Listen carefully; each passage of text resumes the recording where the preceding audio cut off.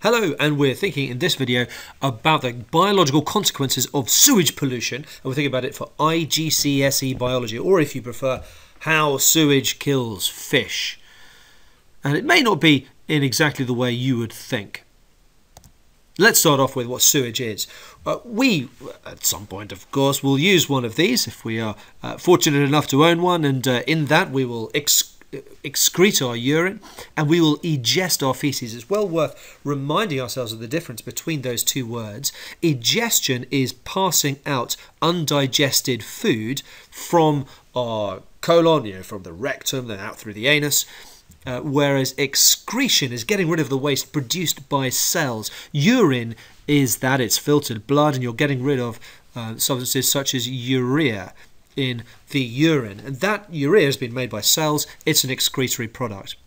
But egestion is getting rid of things that were never actually in your cells. Your food was never in your cells, so that is egestion and not excretion. Nonetheless, we produce feces via egestion and urine via excretion, and we may use one of these, or maybe your toilet of choice is one of these, an attractive little squat and drop number, or maybe you prefer this kind of arrangement. Maybe you're a friendly soul and you like going to the loo with a friend, or maybe you like a choice when you go to the loo. I don't know, I'll let you speculate on that. So then, what happens after you press that flush button? Well, hopefully you live in an area where sewage is treated well and you get rid of a lot of these and you go through sewage treatment plants and so on, but in many parts of the world that's not the case. Or if there's a leak, if there's a flood and things overflow, then you often get the sewage overflowing and flowing out directly into water. Now that might be the sea, that might be a local fresh waterway, and we're going to look at the consequences of when sewage gets into fresh waterways. In particular, we're going to think about feces. The urea in urine, well, that will contribute to eutrophication, and that's a slightly different but extremely related topic. Let's have a think about the effect of feces on fresh water.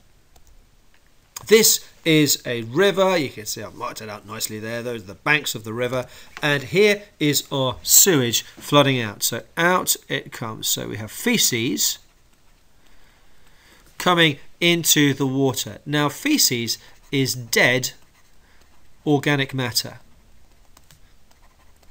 It's composed of all the stuff we can't digest in our food, so that's largely going to be cellulose from the cell walls of plants. We lack the enzyme cellulase, so that contains cellulose. And we as animals lack the enzyme cellulase. We can't digest cellulose back down into glucose, and so that is there in our feces. However, bacteria can. So that is food for bacteria. And therefore, those bacteria multiply. Here are some bacteria here. Just colour them in black. There we go. And we just get lots and lots of bacteria because they've got this lovely new food supply of your feces or someone else's feces, who knows, and so we get lots of these.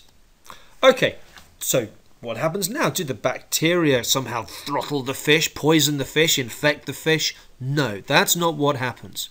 What happens next is that these bacteria respire aerobically.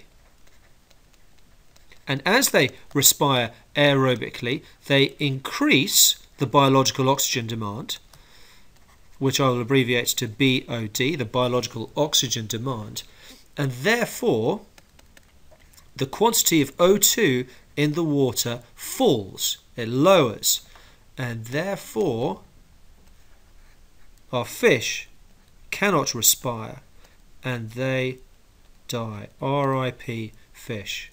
Because they cannot get enough oxygen for respiration.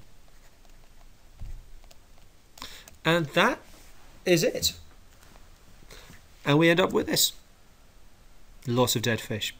Well, there we go, and I hope that helps.